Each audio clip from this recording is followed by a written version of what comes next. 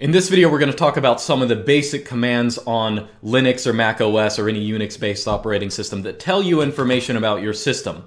I'm going to do a video on file writing and stuff like that pretty soon, but I just wanted to put some commands out there that you may or may not know and some of the things you can do with them to get file information or system information.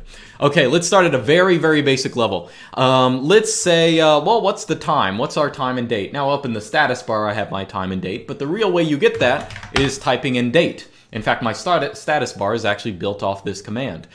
Date at any point in time will give you day of the week, day of the month, all that kind of information of when exactly you're writing.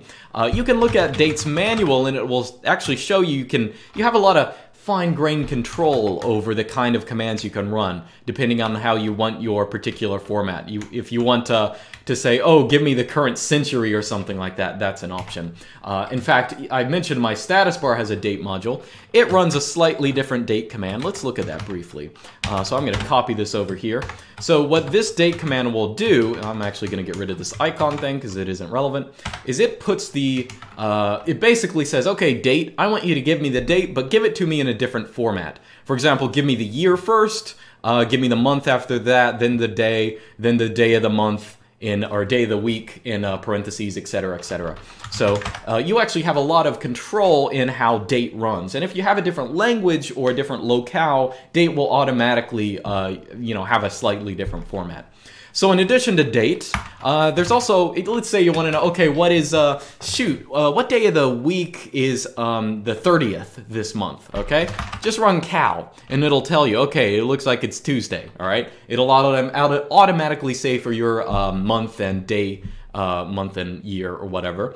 So you can run cal, or you can run cal with the 3 option. It'll give you this month and the month before and after. If you need to know, okay, when is the 15th? Okay, it looks like the 15th in July is on a Wednesday, okay? And in fact, cal is pretty cool because you can actually just look at any date in history. Let's say I want to know about, June in the year 546, okay? It's going to tell you, oh yes, I needed to know that the 8th was on a Friday or something like that, all right? It's a nice little tool, okay? So that's cal. So date and cal. Let's talk about more system-specific stuff, okay? Let's say I want to know, the remaining space on my hard drive, okay? The way you do that is you use the command df. So if you just run df by itself, it's going to print out this. It's going to print out all your partitions and other, virtual mounted stuff or whatever, and it's going to show you. So here, for example, is my home directory. It says it's 87% full, and then it gives these scary amounts that show you, how much space is used or available. Now, by default, this is not very readable, but DF, thankfully, like many other programs, has the H option, which means human readable. Whenever goes for most commands in general, if you run it with the H option, you'll see that, okay, we got the same information, but now, oh, I see that home, for example, I have 850 gigabytes total. I've used 69.8 gigabytes, and I have 109 left. Okay, that's a nice, it's a little bit more convenient to run DF with the H option. So that's a very nice tool if you just need to check it. I've used this in scripts. I've, to get some information about a particular partition and test and see different things. So that's a nice little tool. There's a corollary, actually, in addition to again, H doesn't just exist on DF. There are some other commands. Let me actually bring up a bash prompt over here or something like that. Well, I'll just bring up bash here. Doesn't matter. So by default, if you run ls l, it's going to print out. It's going to print out your, the file size of all these things, but it doesn't, by default, contain the human readable format. So you can give it the H option as well, and it will do the same. A lot of distros will actually do this automatically. They'll automatically, make LS human readable, but not all of them do. Okay, so so we talked about DF, which gives you your partition information. DF has a counterpart. DF, again, is looking for free space. You can also use DU, which looks for used space. You might think that isn't that the same thing, but the opposite? Well, DU, what you do is you can run it on an individual file. I'm going to run it on this screencast file right now. This is the file that I'm actually recording right now, that you're seeing now. And so if I run du on it, it'll actually show me that file size. Or, of course, I can give it the H option, and it'll say, okay, that's 2.5 gigabytes. Okay, great. Right, so I need to know. You can also run du on, directories or something like that. Let's say I run du with the H option. I'll run it on, let's see, work, okay?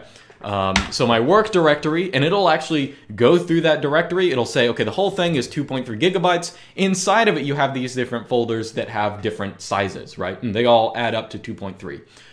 Or you can actually even give it the A option, and that'll list out all the files inside of it. Very handy for doing different things. And this DUA can actually be used to sort of search for files and stuff like that if you don't like the syntax of the command find. Okay, so there's that. Now let's say you want to look at what programs are running on your machine.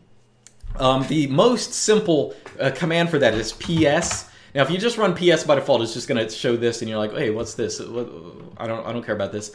Now ps has so many options to give it. You might actually want to look at its document. I was about to say documentary documentation. If you just type in man ps, but usually you run ps with let's say a and x. And that'll actually list out all the programs that are currently running. For example, bash is running, MPC is running. That has to do with my status bar.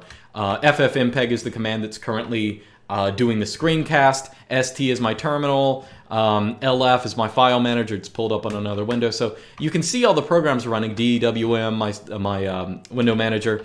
Now, if that's a little confusing, it has a bunch of output here. See, some of these are really long. You can actually put the C option as well, and that will make it a little bit easier to read. Now, PS is also one of these programs that has a whole lot of output. And when you have a whole lot of output, sometimes you want a different way of looking at it. You might want to pipe it into another program that makes it easier to read. Like, for example, less allows you to just scroll up and down easily. It's sometimes a little easier than doing it in the terminal. You may also, let's say you're looking for one specific program. You want to see if you're running MPV, okay? You can actually pipe that into grep and then run MPV on it, okay? And it's going to find, okay, look, of all this output, search for the line, what grep does in case you don't know anything about grep. I'll do a video on piping and grepping later. But grep, what this ps command does is it finds all that output we just saw, and then it sends it to grep, and what grep does is says, okay, you give me something to look for, and I'll return all the lines with that on it. So we see this is a way of saying, okay, look, MPV is actually running on this machine. And that's my little face over here. It's running an MPV. Now, an easier way to do that, if you want to know more system commands for checking system processes, if you just want to check for one, you can actually just use pidof MPV, and that'll give you back a little number. Now what this did, so let's say I run it on a program that's not running right now. Let's say Firefox. Okay, I'm not going to get a number. Now, what is this number? This is actually the process ID. That's why it's called pidof, get the process ID of MPV. Meaning, if I run the command kill on this particular process ID, you'll see that my face now disappears. Okay, that's what that does. I'm going to bring myself back. But pidof, just using pidof to find numbers, even if you're not going to use them, is actually pretty useful if you want to, in a script, just check to see if something's running. You could also use pgrep. Pgrep is actually it's a little bit slower sometimes. Not all the time, but pidof I find a little more reliable. Okay, so we talked about PSAX. Let's talk about some cleaner commands than that. That's the most basic one. Another thing you could do is run top. Top is a command that will list out, it gives you a full screen sort of visual look at all the processes that are running. It'll give you their names over here. It'll give you who's running them. Most of them are either Luke or root. Well, actually, all of them are Luke and root because it's the only thing going on. And it'll actually show you how much of the CPU and memory all of these processes are running. And notice right now, ffmpeg is taking up most of my CPU cores.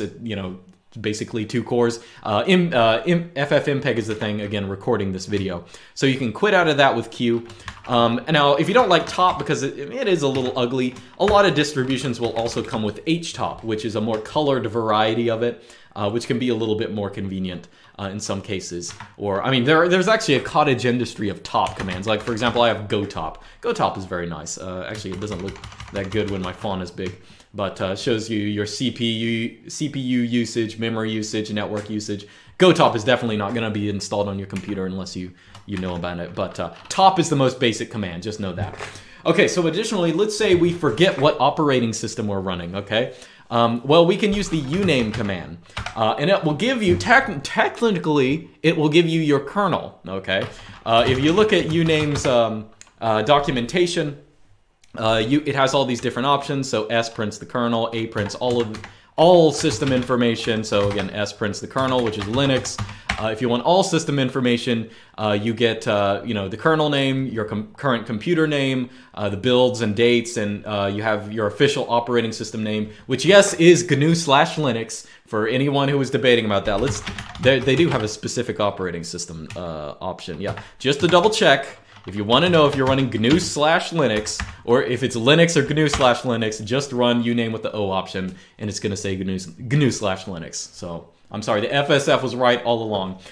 So there's that, and let's see what else. So I talked about DF, DU. I think that's about it for this one. One last one I will give, just because, I don't know, this is a common question. How do you find your IP address, your local IP address? Well, you basically just type in IP adder. Okay, and it will give you your network devices, your Ethernet device, your Wi-Fi device, and if you're connected to the internet or your local network, it will give you this. This is your your current IP address, which, contrary to popular belief, if you have someone's local IP address, you cannot hack them. Okay, that's actually the funniest thing in videos when people see like, dude, oh man, I saw your IP address is 127.0.0.1. I'm gonna hack you, man. It's just like, so, dude, cringe. Or even worse, even when I like when I show my like server's IP address, people are like, dude, oh, I have your server's IP address. What are you gonna do? Oh, I don't know. You're gonna log onto my website. You're gonna look at my webpage. I don't know. All right, here's a hack tip, guys. If you want to find the IP address to any website, just ping it. Oh man, I can hack you, man. Anyway, so that's about it. I don't know how long this was, but I'm gonna do another video, two videos in mine on shell scripting and bash, or not even shell scripting yet, but really shell and bash basics. I'm gonna do one on editing files, and then one on editing streams and piping and all that stuff that newbies don't know that they need to know, but they definitely need to know it to be able to do stuff good. So anyway, that's about it, and I'll see you guys next time.